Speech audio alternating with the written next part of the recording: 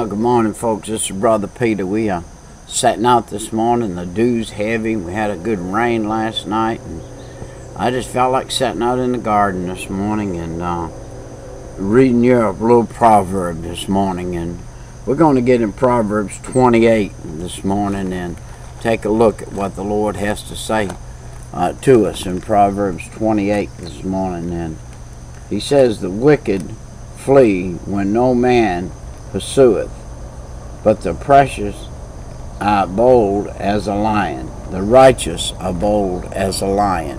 What he's saying here is that we don't have to fret, or we don't have to run and hide. We don't have to be scared of the world system today and what's happening to us.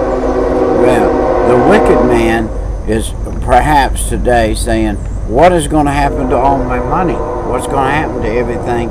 And they're going to run in the street like there's a great lion, and they're going to run a fright.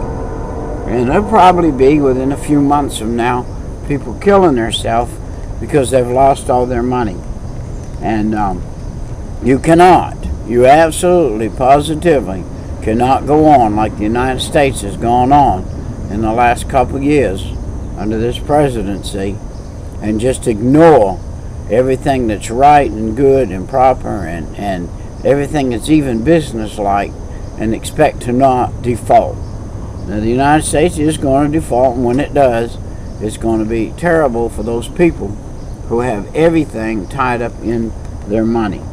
Now it said, "For the transgression of a land, many are the princes thereof, but a man of understanding and knowledge, the state thereof shall be prolonged." Now, as I was in the hospital, did a sleep thing last night over to the hospital, experimental thing, and I asked the girl, I said, the reason I'm here is not really for the sleep thing. I'm here to talk to you. Have you asked Jesus to forgive you of your sin and come in your heart and save your soul? And she said, yes, I have. Well, I said, then you have the Holy Spirit in you, and if you do, you can understand the Word of God. If you can't understand the Word of God, then you don't have the Holy Spirit in you. And that's just the way it is. The Holy Spirit wrote this book. The Holy Spirit knows the understanding of this book. The Holy Spirit is the understanding of this book. And if you don't have it in you, you don't have the understanding in you. So, it said, "A poor man that oppresses the poor is like a sweeping rain, which leaveth no food." Now, a good rain, like the rain we had last night, was a good, small, even, steady rain. It didn't tear up anything. It didn't flood out. It didn't sweep across the land, knock the trees down, beat the leaves off the bushes, and be a bad rain. But it was a good rain.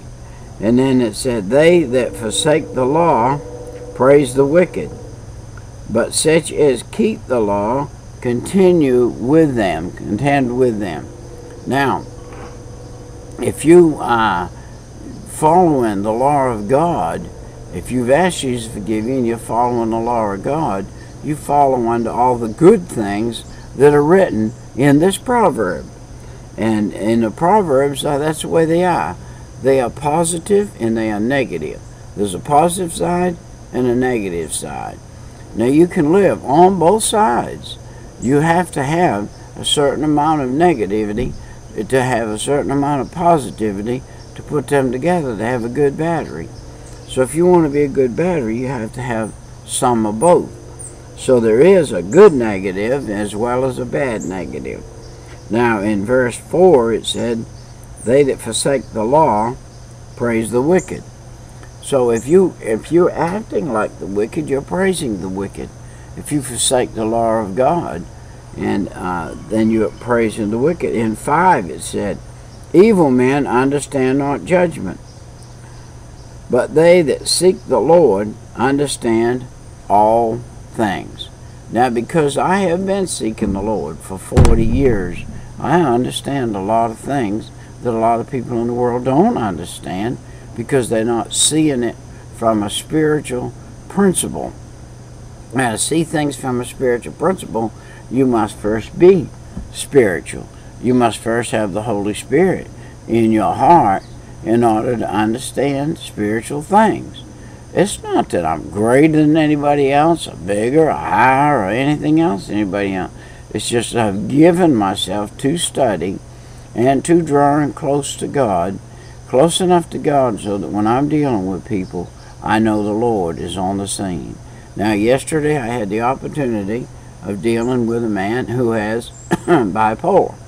Now, I'm not a licensed counselor and don't claim to be, but I've worked with a lot of these fellows. And this one here yesterday was in a real muddle, suicidal, and all kinds of problems and everything. And before the day was out, had a 6-hour day with him. Had him walking pretty straight, feeling pretty good, glad that he was living. And in the morning when I met him, he was wanting to commit suicide. In the afternoon, he was glad he was living and ready to go attack the world again. And so we can get in a muddle in our mind if we forsake the Lord. And this is what that man had been doing. He'd been forsaking the Lord. You can't forsake the Lord and not get in a muddle. You'll get in a muddle, whether you have bipolar or not.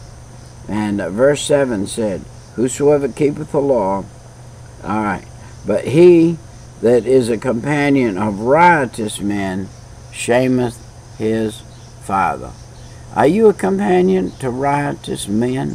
What is a riotous man?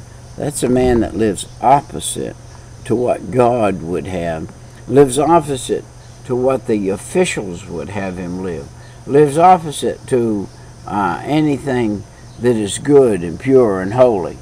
And that's a riotous man, one who lives in rebellion.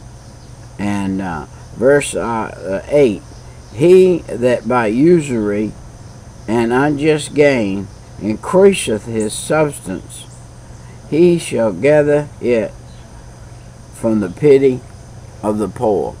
Now, for years there's some things in this world I've been against, and to speak against them is perhaps not the best thing in the world, but on the other hand, I'm against these pools, labor pools that we have in towns and cities, like a little city near me, where they get you in the door of a plant, and the plant pays them $12 an hour for you in there, and they pay you $7 an hour.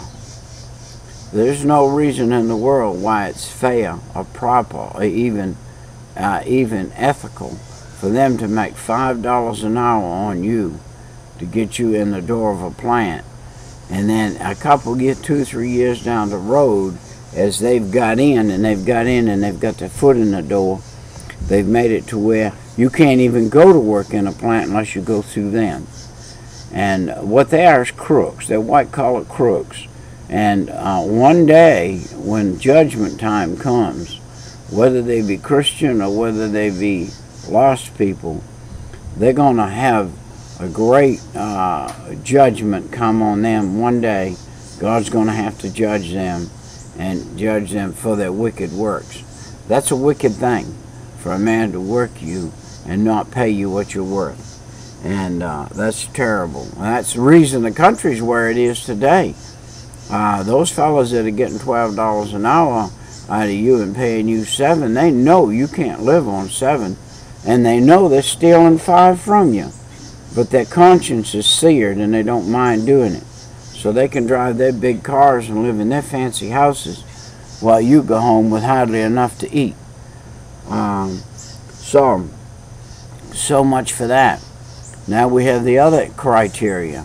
That's the people that advertise the title loan. You own a car and you have a little old ragged car and you got a little old ragged title and you can go get $100 on it. And those people know more than likely you'll never make enough money to buy that title back. And they'll take your car and sell it for a few dollars and put you on the street. That's not just or fair or right. And there ought to be a law against such as that. Well, our time has come and gone. We do these for 10 minutes when we do them. And it was good being with you for this 10 minutes. I appreciate you tuning in. And may you have a good and blessed day.